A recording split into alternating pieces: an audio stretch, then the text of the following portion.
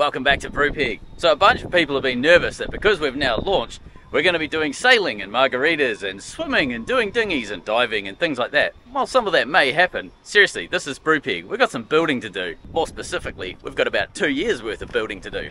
Thank you to everyone for your lovely congratulations and comments. We really appreciate it. Life on the water has started. We're getting used to it and work continues.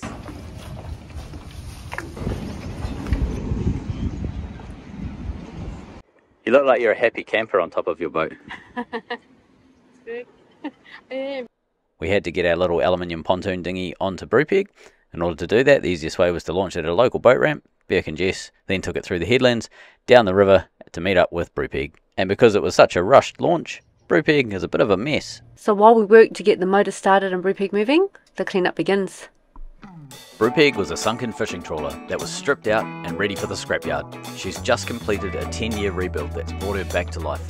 With the help of volunteers and funded by our Patreons, community and subscribers, she'll be crewed by passionate people from around the world. If you'd like to be involved and support the project, please consider joining us on Patreon or subscribe to the channel. There's a link in the description below. A few weeks before we launched Brupeg, we had a red hot go at putting some Chockfast in our engine mounts. The engine was aligned, everything was beautiful, the stars were in their place. So we started pouring Chockfast. And then it started pouring into the bilge, and that really wasn't what we were after. The front mount worked okay, the back mounts not so much. After the Chockfast debacle, we need to deal with that. So it's time to rip the gearbox out, clean up the Chockfast and then stick the gearbox back in. 20 minutes, we'll knock it over. The pressure's on, can it be done? Don't you need to be bouncing down the side of the boat or something? Or I need a roll. in the harness? Yeah. Yeah, I need to do a barrel roll. Did it. Ah, this is an Imperial motor because America. What am I doing? I'm not doing that up there.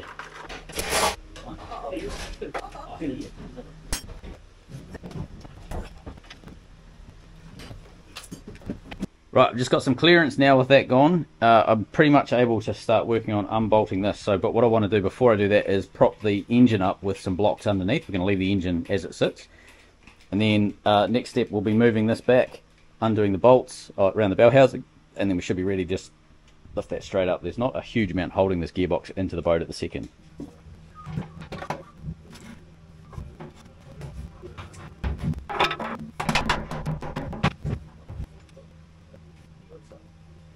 Okay, we don't want the engine going anywhere when we're lifting, so you might be able to see I've got a blue strap up there, goes across the engine and comes down this side here. It's clamped onto the rib there and a rib over there, so it's locked down onto the front mount and the pieces of wood that we just put in. It's now time to work on the gearbox. Step one, let's get this coupling moved back.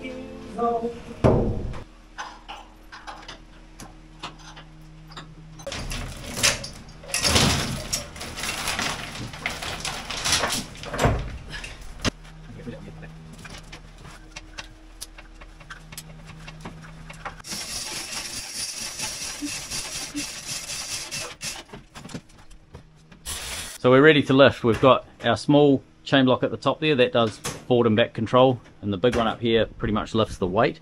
We've got them both hooked onto the same purple strop. This strop can take 1 ton, and we've got this one connected with a big shackle to get the small hook around the big group of purple strops. This one can clip around, and then we've linked everything together with a shackle here so they can't separate and do funny things. The only thing we don't think we can make is these here. When we welded these on, we think that we're going to run out of space here because the gearbox has to come back about 75mm, 3 inches. So we're going to take these off first, and then once we've done that, we're then ready to pretty much just lift it up and pull it straight back. It should be a pretty fast job once we've done those. There's not much holding this thing in. It's just sitting on its adjuster screws right now.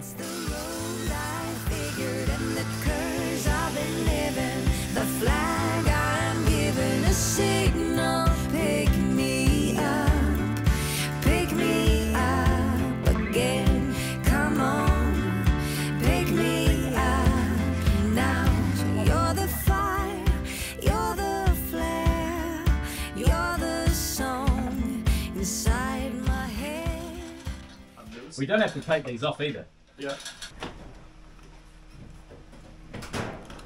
It's the silicone.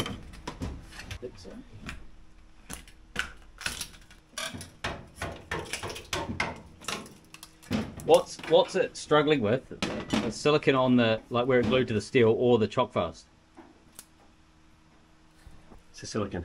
Okay.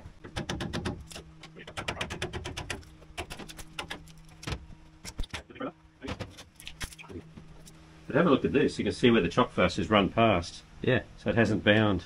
Yeah, right. It's bound down there, and just nothing in the middle. Hasn't even, like this hasn't even touched. Hasn't even touched. No. Yeah. That was in the middle. That's why we couldn't see Yeah. it. Yeah.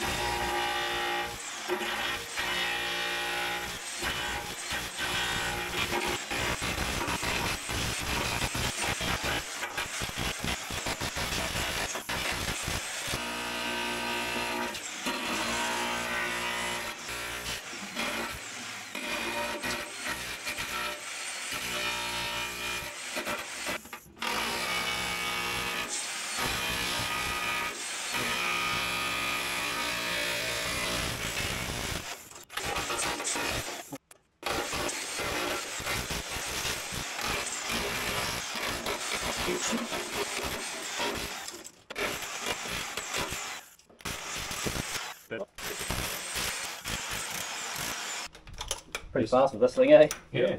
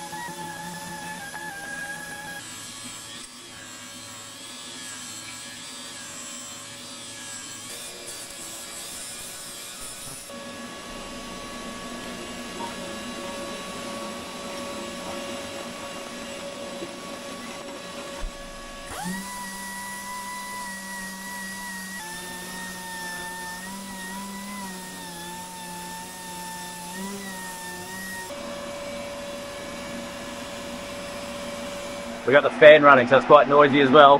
But second coat of Joe Domestic 90, the etch that we use is down.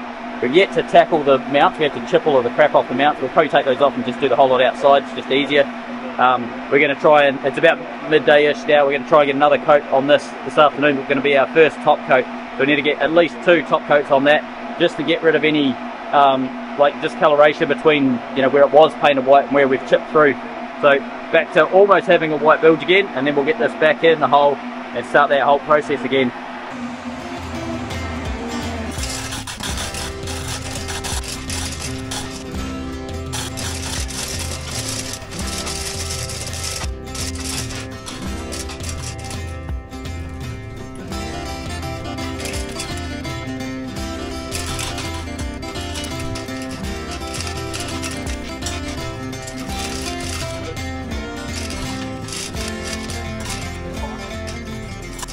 Something else is connecting our keel cooling pipes to the engine. So under the floorboards beside the Cummins and beside the workbench, we've got these two keel cooling pipes. They come up from our keel cooling and go through. We need to bring the stainless pipes up. We need to link onto this pipe here and to this pipe just here.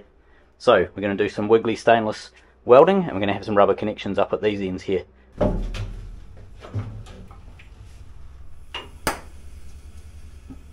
I've made a few adapters. So this was I think it's 2-inch to 3-inch adapter. So I've made that, and that has to be welded onto that one there like that. And what that means is we end up with a big hose tail that tapers down to a 60mm pipe, because, spin round, this one here, just go that way around. So we've got quite a big pipe. It's about 80mm ID. So we need to get some silicone hose onto that and join that. And then this here has to come down to the right size to fit our 60mm pipes down here. So hence the little taper gadget. So that's that one explained. Right, this one here, I need to weld. This is 60mm and this is 60mm. I need to weld that one on there like that, because we need to create this on the front here. We need to basically have the hose tail will be on the end. In fact, let me hold the hose tail on there. How fancy is that? CGI, look at that. So we need to basically get some silicone hose up there and join those two together, and this water pipe here is going to extend forward, and then it's going to come down like that, and then it'll be pointing straight down. We can flow it down and around and sideways and into this tube here. So we'll get to that, but first off, let's get these hose connections done up the top, and this one just down there. Right, that's those two tacked together. So 3 little cute wee tacks holding those together. So time to start carrying on the rest of the pipes. Next piece I've got to do is the extension, the straight pipe that goes off the bottom of that there. I've now cut this, so I need to tack that onto there, and we can start figuring out that piece of the puzzle. Right, extension welded in, and you can see I've got some purple silicone analog tape there. What I need to do is figure out where this guy here goes. I want to point it directly at that pipe. So yeah, let's get that one welded in there, I think.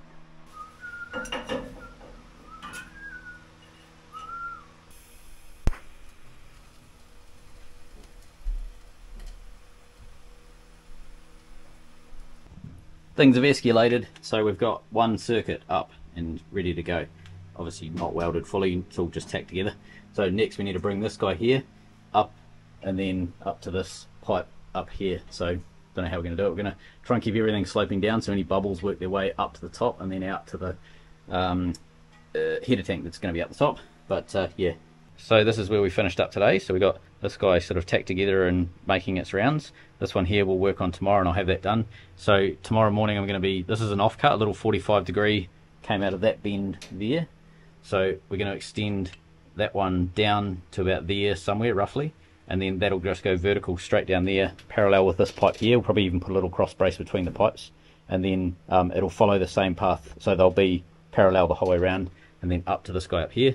Birk on this side, we've got the bracket, so I welded that bracket together for the throttle. He started putting that in, but the holes are not quite the right size, so we're going to muck around. We've only got metric drills, and it's an Imperial drill. It's a 916, which is 14.2 millimeters, and we've only got a 14 millimeter drill. So we've got an old crappy 14. We're going to just put it in and wiggle it around in the hole and see if we can 916 it. Duncan has been working on the box up here, so doesn't look like much has happened, but up in the wheelhouse a bucket load's been happening to get this talking, and we've got a lot of progress up the front there.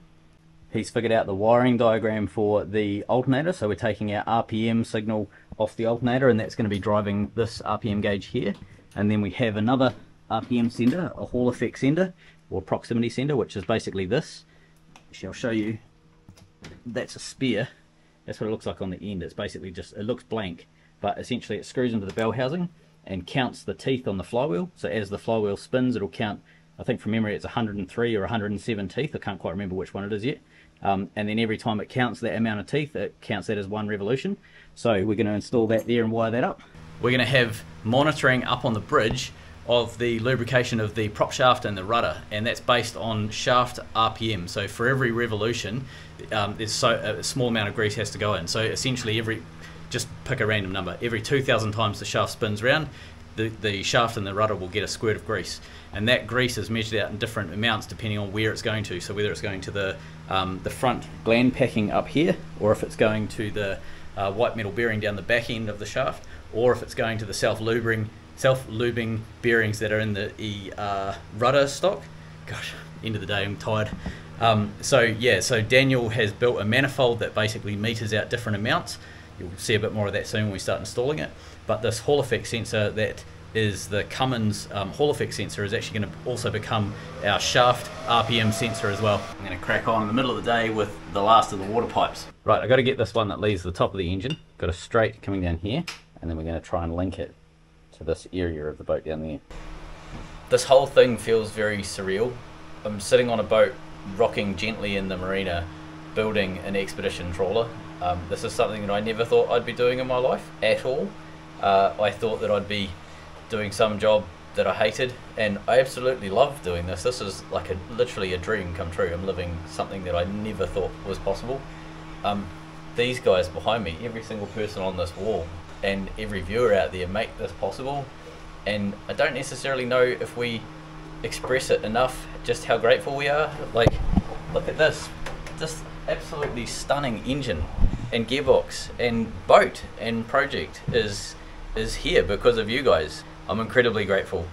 I was just sort of looking around. There's a few jobs on the go. We're tidying a whole bunch of stuff up. We're getting the main engine in with the Chockfast. We have to redo that. We made a mistake and we've got to do it again. So what, you know, this is a bloody enjoyable thing no matter what, even if we make mistakes. We've got our little air-cooled generator that's over there.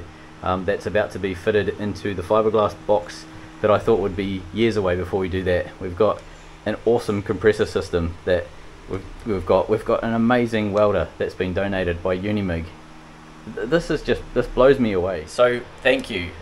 I'm not going to ask you to join Patreon or subscribe or click the bell or any of the normal things. I just want to say thank you. Like, this is something that is kind of unbelievable to happen to somebody that you guys have made possible for us, and we want to do everything that we can to actually bring you along with us. Brupeg won't be changing in terms of being in the water and cruising and turning into a boat that's full of margaritas and bikinis. I'm so sorry, I won't be wearing a bikini for you. I know some of you have been holding up for that, but that won't happen. What will happen is the continued gratefulness of us, and our entire crew is just humbled by what you have made possible, so thank you. Things have progressed, so we've got this top pipe running down to a 45, and I put a little brace on here. You can see bolted onto the water filter over there just so that it's really stiff at the top. Comes down, parallel pipe here, then we're going to do a 45 like that. I'm going to rejig these two so that they face each other. I would love to have done it like that and then done a curve and, you know, a slight 45 in the air and basically parallel it up to this, but I only have one of these left, so we are going from there straight across to that guy there, so it'll be a parallel run like that. There we have it, functional pipe work. Right, so we've got two paths coming up here, one to the lower pipe and one to the upper pipe. You can sort of see here we've got just silicon pipe holding it all together at the moment, but everything's tacked. We've got a little brace in here to support the weight. That's onto a 6mm plate, so that's going to be nice and strong. These are all nicely mandrel flowy bends, etc. So they go straight out to our keel cooling under the floor down here, and then round the loops of keel cooling and then back in. So we've got to start welding all this stuff. You can see we've got tack welds holding everything together in place, but we need to fully weld that out so it doesn't leak. Now, easiest way is crack these two flanges off here, undo those, and then we can somehow wiggle these pipes out. I've never had these out before. I've basically built them in place, so don't know how we're going to go here. Let's see if we can pull them out. Now, water is going to piss down here, and it's going to be disgusting sort of orange coloured rust water. Don't stress, these keel cooling pipes are getting a full flush before they go into the engine, and we're going to be using proper decent coolant that's like Cummins certified coolant. So let's get this out and let's start this process.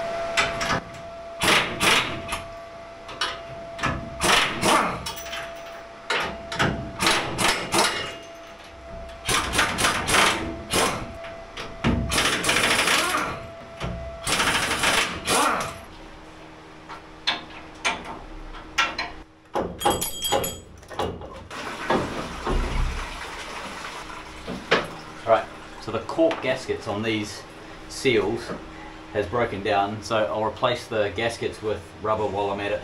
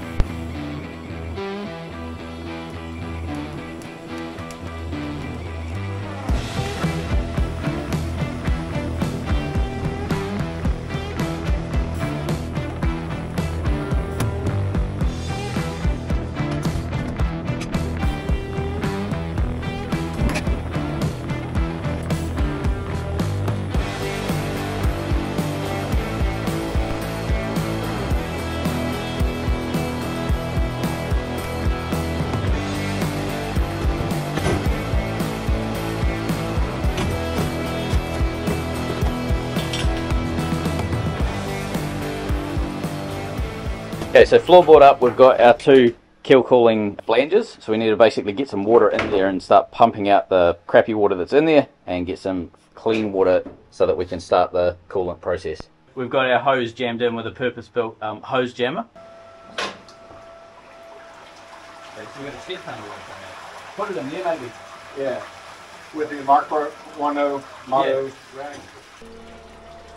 So that's what we're wanting. We don't get that sort of crappy brown water coming out of those tubes. We want it to be just nice, clean, fresh water that's coming out.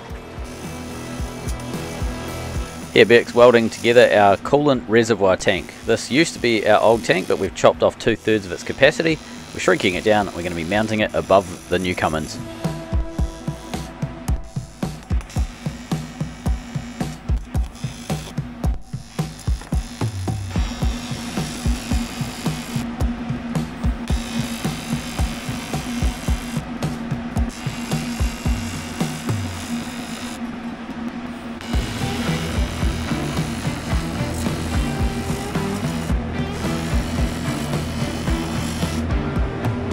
Alright, it's Wednesday morning. The guys are all still on the boat. Duncan, Birk, Jess, me. We're planning to push pretty hard today. We've got our last list before we can start the engine. Chockfast, the final can of Chockfast is arriving tomorrow, probably about 11 o'clock in the morning. So we are hoping to have the engine capable of starting tonight. We're going to start the engine tomorrow, do our final checks on our system. Then we're going to do the alignment, do the dams. We're going to water test. So we're going to sit water inside the dams and let it hold for 2 to 24 hours, something like that, and if it holds water, doesn't leak out, then we're going to pour the Chockfast the following morning. All of this is building up. We're hoping to do sea trials on Sunday. Before I zoom down there, more and more of these gauges are coming alive. So now we've got start voltage showing up on the bridge, house voltage, house current. We've also got a camera, so this is showing the sitting in the window of Brupeg's wheelhouse, looking out the front, so you can see that's the front of Brupeg there. Maybe I can, no I can't, let's go to cameras, here we go. There we go, so that camera there is basically showing, that will end up showing the engine room, but for now it's just showing, you know, sticking out the window of the dash. But that's what Duncan's working on today, is getting that to be more alive. Birk's working on keel cooling pipes, so he's getting the main keel cooling pipes hooked up to the engine so that we can get some coolant in the engine, and I'm working on the reservoir. So this is our little aluminium box that's going to be our coolant reservoir. That it's going to sit roughly up the top of the engine here and feed down here into the water pump area. First job for me is I've drilled a hole in this tank. I need to get this little hose tail, put it up there and weld that guy in. So just a little bit of aluminium TIG. We'll get that done and then we can start working on the brackets to make this boltable to the engine.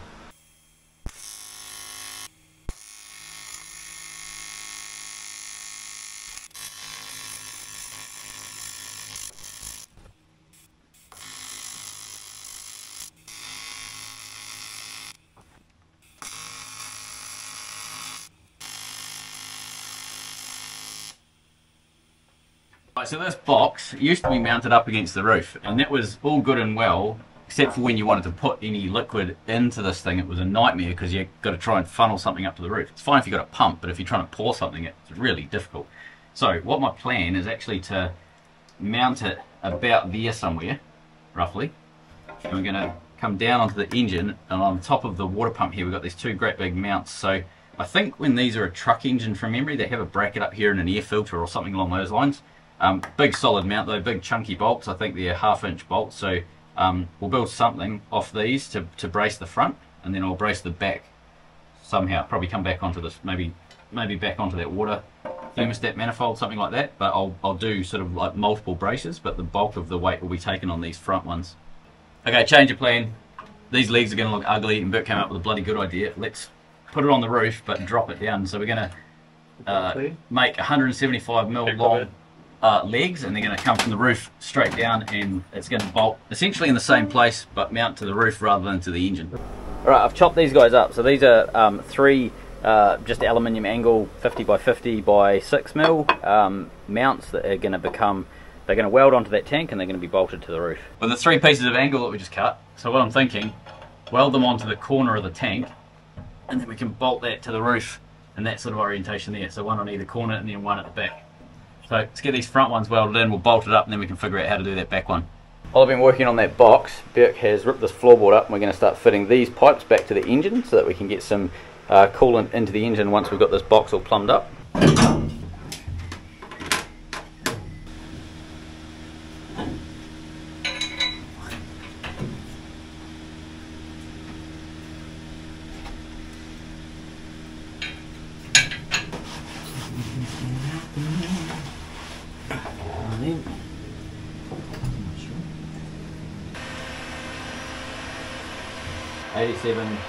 So we need to get different hose clamps for the pipes that we've got. We like to use these T-clamps. They're a blimmin' bulletproof stainless hose clamp. You can get good Jubilee clamps like these guys here. This is what Carl has used, the proper silicone hose clamps. But they're very hard to get where we are. So we don't have access to these guys, so we use T-clamps. We use them on everything pretty much. Love these things. Absolutely hate cheap Jubilee clips.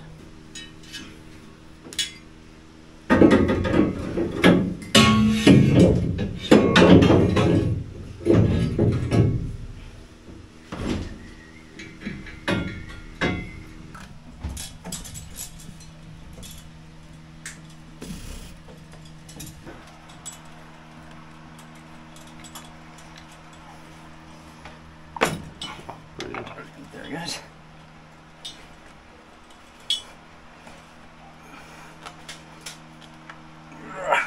There we go. Let's clamp him up. Jeez, it almost looks like it's not going to tighten down. Yeah. Maybe it won't. I think it had quite a big range compared to the small ones. Okay.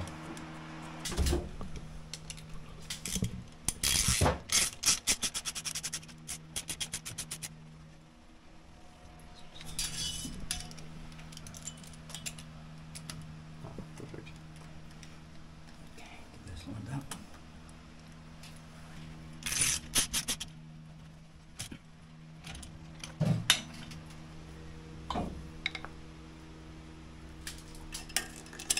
So close. There we go.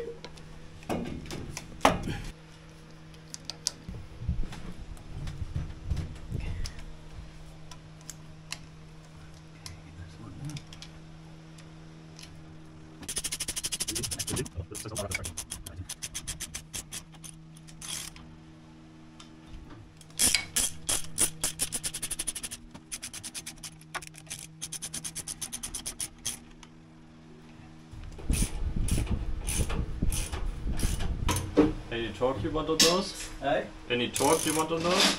No. No idea to be honest. Okay, cool. How are you doing? Keel coolant pipes are on.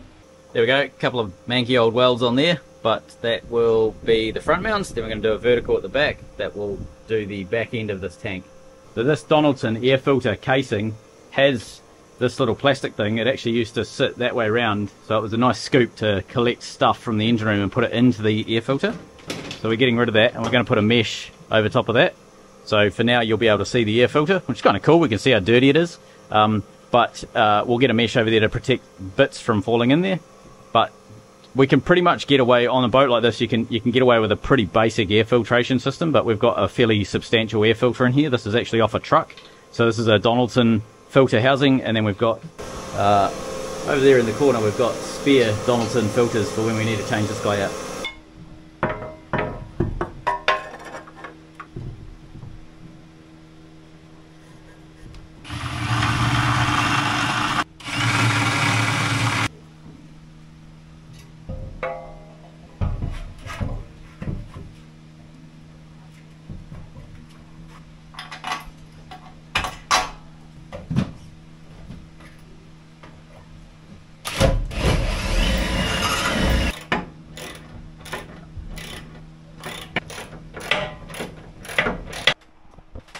Well, would you look at that? I'm pretty pleased with myself here. You missed out a word that you said earlier.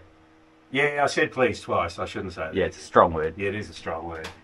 So what I've been doing is, oh, that's gone to sleep. Connecting through or simulating the flywheel pickup for the tachometer. Bang. Oh, That was me. that's the only thing in the bilge we've got to clean up. That's true. Yeah, Yeah, it's right. spotless apart from that. You can't see the rest of the stuff right now. So the way we're testing it is I've got this oscilloscope that's generating a signal which simulates the flywheel passing the sensor down here, and so this roughly simulates the 103 teeth on the flywheel going past the Hall effect sensor here. That's then going up to the NMEA box into the tachometer input. It measures RPM in terms of hertz. So I'm forever in my head converting revs per minute to revs per second. But I don't know if you can zoom in there, Damien. But this is now the data which is coming from the ridge, and what you'll be able to see is as I adjust the simulated signal here, and there the revs per second changing as we go. So that proves we've got connectivity all the way almost from the sensor up through NMEA up to the bridge. That's the data hub I'm looking at remotely, and if we had a look at the gauge on the dash, it would be actually moving right now. Fantastic. And that is the first sensor simulation coming off the engine. And just to show you very quickly,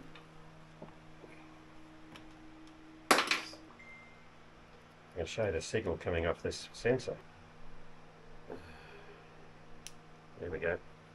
So this is the sensor that picks up the teeth on the flywheel. This unit has 103 teeth per full revolution of the flywheel. So as each of the teeth go past this sensor, then there's a little tiny induced signal coming out of that, which is what's being picked up by the tachometer. So these cutters here are steel, and if you can see the screen there, as I'm just running the steel, not quite touching, but you can see there's a jump in the trace there, which means there's just actually it's about half a volt being produced as I move the pliers backwards and forwards. So each time one of the 103 teeth goes past, we get that signal, and that's the signal that I've been simulating, which we're now reading up on the dash.